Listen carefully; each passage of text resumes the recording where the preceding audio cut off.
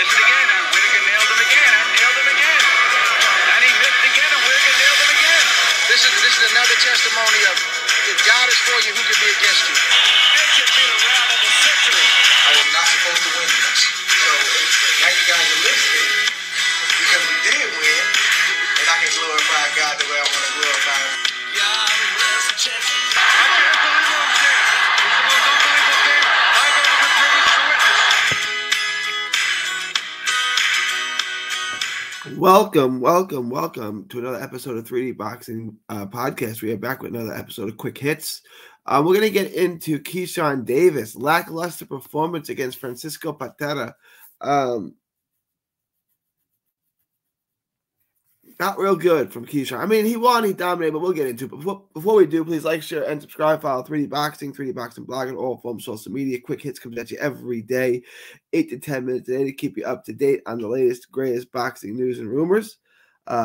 Please follow us also at Texas Boxing Scene on YouTube. That is Texas Boxing Scene on YouTube. All proceeds from that channel go to autism research and recovery. All right. Keyshawn Davis has been talking quite a bit. He's had things to say to Andy Cruz, Kid Austin, Floyd Schofield, Frank Martin, and then he got his chance. All the other young bucks, young studs at 135 in just an absolutely loaded division.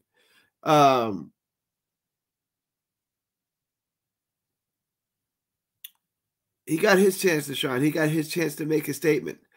And to be honest with you, it was just, It was just okay. There was nothing spectacular about his performance. And he's not ready for prime time. He's not ready for the Andy Cruz, I think, would still beat him. And he's got a lot to say to Andy Cruz. Andy Cruz's performance was just okay. Andy Cruz's performance was just okay. I agree. It was better than yours. Fought a better opponent and handled him better. I'm not knocking Keyshawn. I like Keyshawn. I'm just saying he's not ready for prime time. I noticed a lot of things. So, I mean, it's a lot of one punch at a time. He's got to throw more in combination. That's not going to fly at the highest level. He's got to throw more in combination.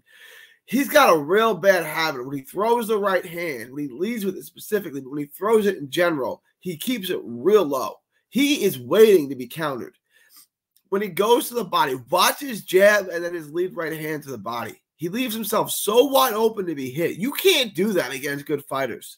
You just can't do that. You're going to get tagged, right? Like the little jab to the body, and he just stays there, right? He keeps it there. That's not doing much, right? I'm just going to take it and counter it. Like the same thing with the right hand. Like he's going to get nailed with a looping right hand. He just leaves himself so wide open. It's got to be more combination. He's got to be able to step on the gas. Like he had Patera, an outmatched fighter, an opponent in trouble in the eighth. He's obviously got pretty good pop, right? That counter right hand, he hit him up, bang, perfect shot, put him down, finish him. He's been outmatched. He's hurt. Just get rid of him. Why? Explain to me why he didn't get rid of him. Because he doesn't have the killer instinct. Because he's not there yet. And look, he's 24. He's the same age as Devin Haney. I understand he's got a lot less pro fights, but he's got a ton of amateur experience.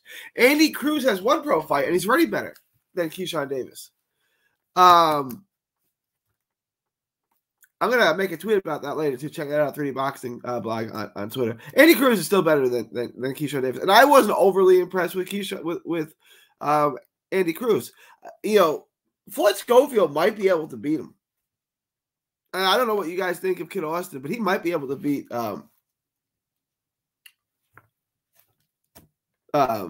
Keyshawn. Keyshawn's not there yet. There's a lot of things. He's got great ability. He's lightning fast. He's got good reflexes. He's got good fundamentals for the most part, right? His footwork is good. You're not going to catch him sleeping. But there's got to be more in combinations. There's way too much one punch at a time. He's got to be able to finish people when they're hurt. His performance was lackluster. I would say, you got Cruz, you had Schofield, and Keyshawn. I would say Keyshawn's performance was the worst of the three.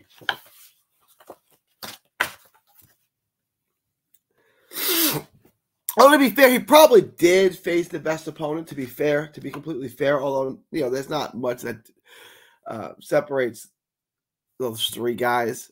They're all kind of the same level. Well, if those three guys fought in a tournament, you'd probably pick Patera to win. Patera's got some decent wins. But but when you talk that much, and I like Keyshawn, I want Keyshawn. If you go back to MCR podcast and you said, who's the next star of boxing? And this is during the pandemic, I picked Keyshawn Davis. I like Keyshawn. I hope I wish him well. He's just not there yet. And that performance, and I want to talk about Bomac. Everyone say Bomac is his great trainer. Who besides Terrence Crawford has he done a great job with? Hooker? Jamel Herring? Who has he made so much better? Seriously, I'm not knocking Bomac, but who has he made so much? Who did he take to the next level?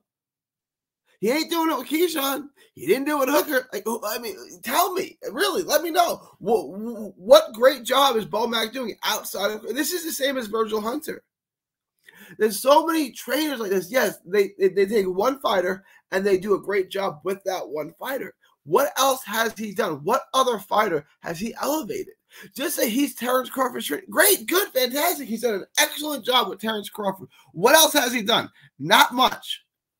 I like Bomac. I met him. He's a good dude. I'm just saying, he's not he's not Robert Garcia. He's not Bob. He's not taking fighters and elevating them to the next level. He's not Emmanuel Stewart. You know what I'm saying? He's like, I'm going to go to Bomac and get fixed. It's not happening. It's not happening. But we're going to see the fight tomorrow. On Saturday, we're going to see Spence and Crawford, and I'm looking forward to it. I'm into it. I'm psyched for that fight. So let me know what you guys think. Leave your thoughts, comments below. How would you rate Keyshawn's performance? Did you see the same flaws I do? He's hittable. He's not throwing in combinations. He's not finishing. He should have finished them. He gave himself a C+ or a B-. I'd give him a C+. I think he's getting himself a fair grade there. He's capable of more. He's capable of more, and he's got to clean some things up. If he's going to be fighting, like I said, he's already the same age as Devin Haney. He's several years older. I think Schofield's 20. He's 4 years older than Kid Austin. I understand he hasn't had a ton of fights, but he's got the amateur experience. And if somebody wants to run their mouth that way, the way that he does, you got to back it up better than what you just did. Let me know what you guys think. Leave your thoughts, comments below. Please like, share, and subscribe. Follow 3D Boxing, 3D Boxing Blog, or all forms of social media. Quick Hits comes at you every day, 8 to 10 minutes a day, to keep you up to date on the latest, greatest boxing news and rumors. It is July 24th, 2023, from Texas to the world. Thank you, and God bless. Don't miss a tweet, post, story, or video. 3D Boxing is on Twitter, Instagram, and Facebook. Hit the subscribe button now to stay inside the ring.